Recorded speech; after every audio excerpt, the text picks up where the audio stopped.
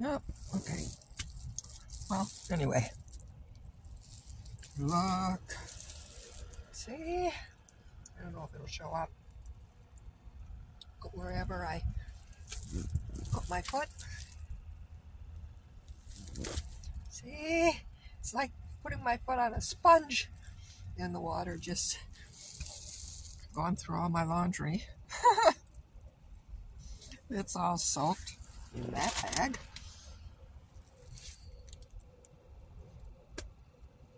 Cleaning. Oh my god. But you know what? I got my little fan. Battery operated. Helping out a little bit.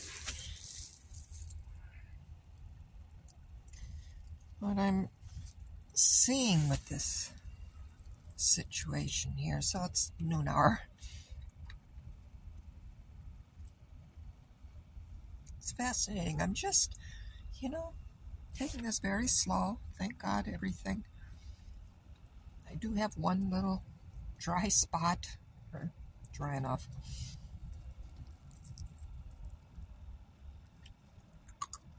Pistachio. On the bed. For the most part, so far that I know, I only got this one little piece of this one little edge fell off last night while I was sleeping. I knocked this pole over, and this, and my pillowcase fell on the ground, and so the little edge got wet. But fortunately, it's not too much, and it's pretty. It's just damp now. It's not like it's soaked. I mean, look at it. See, I just finished wiping it up. I don't know if you can see the little streams and puddles. A lot of it just soaks right back down. Oh. Okay, so amazing, like, this is an amazing situation because I've just been doing my regular little morning activities, going online and checking Facebook and YouTube and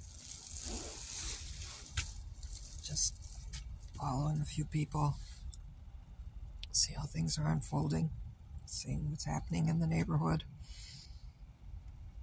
through being online, because I'm still completely, I can't see out. Unbelievable. Well, that's okay. It's what it is.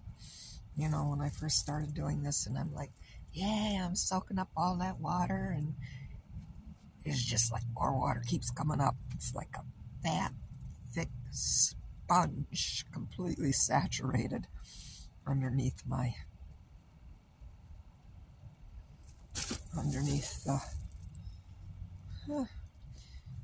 and it's natural, wanting to panic, wanting to judge myself, being pissed that this happened. What's wrong with me? Hating myself. Raging. I went going through all those things, but then I just like, okay, those are my old patterns. And they're there. Those feelings coming up. But then I make a different choice. And that's thank God for Facebook and YouTube, because I have a lot of content providers who offer some really good, encouraging through astrology and Bashar and readings that I've been following for years. And so these are people who I'm on a good wavelength with. And it's like whatever they uploaded today was just like right on. And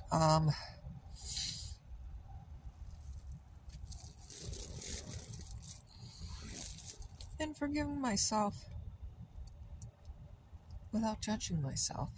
You know, I've done everything that I could, that I thought was the safest, prudent, and like I said, had that storm stopped at 4 in the afternoon, this wouldn't have been a problem. But all of that water, it breached the things, you know, my protection boundaries. So anyway, I'm happy though,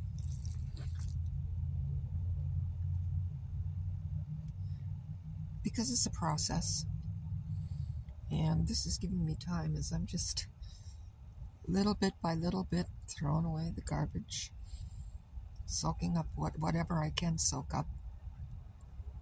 Just, you know, like I threw down all kinds of those black plastic bags thinking that that didn't work. So they're all wet, but fortunately I can still use them because they weren't used on the inside. So, but kind of wiping off the water and folding them up and everything was one little job at a time.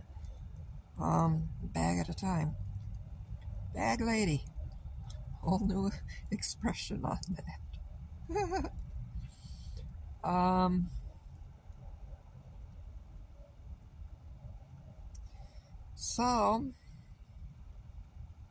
But what this did was it gave me a chance to center with my regular little routines. The little, you know, the way that I do my work. Fortunately, like I said, my food and most of my clothes and the bedding and everything are all okay. Now underneath, I think they're soaked, all of my foam pads.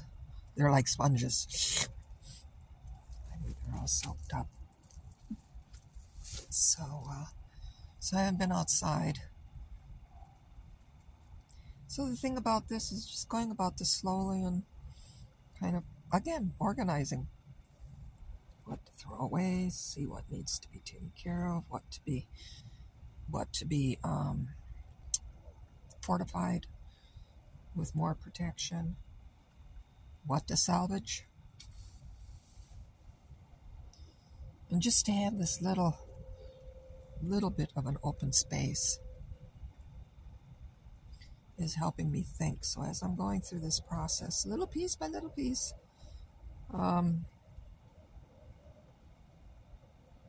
yeah, I'm going to have to definitely reach out for help. But going through this process is giving me the clarity of what type of help to ask for, you know, to see, you know, what I can do, what can be salvaged, and how to, given all the threats I have in my environment, you know, to be able to safely navigate this transition. And top of that, not having any money, you know, really, that I can buy new equipment with, or tents or what have you. So tomorrow's Martin Luther King Day. Most of the service places will be closed. That I can typically ask for help from. So, and then Tuesday, another rainstorm is supposed to come in. So right now I'm just, again, clearing up as much as I can clear up.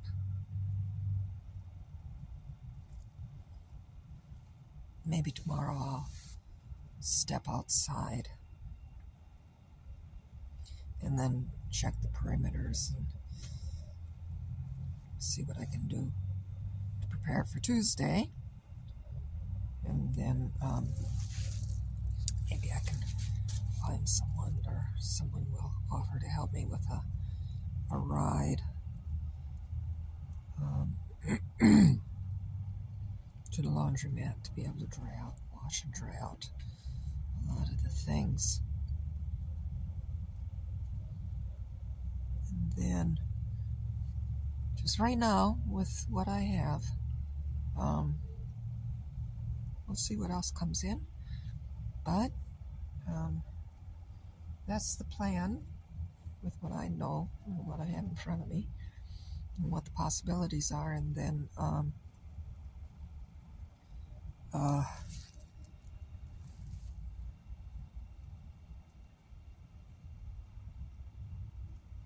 either one or two things. Well, I'll see. I'll see tomorrow.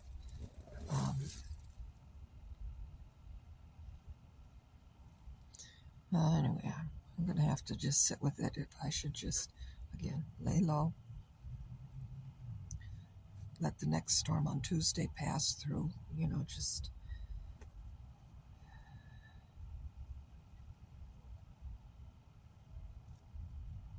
I don't know.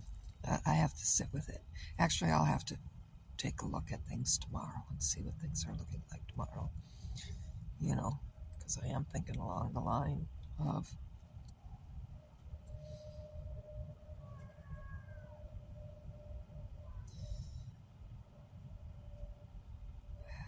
I don't know yet, because it's just every option is going to be a lot of work, and I'm going to need some help. Either get a new tent altogether, take this one down, and then set up what do they call those things? Pallets, those wooden pallets, and set the tent on top of that, and set the it's going to be a production. So, okay, so in between, but first level of drying out and sorting through. We'll see. Oh, but nonetheless, it's all a gift, and I think there's a lot of good stuff that's going to come out of this, what they call dark blessings, or the silver lining that's going to come out of this. Matter of fact, I feel very confident. And so it'll unfold. So anyway, Sat Nam, Vaheguru, Chi Miigwech.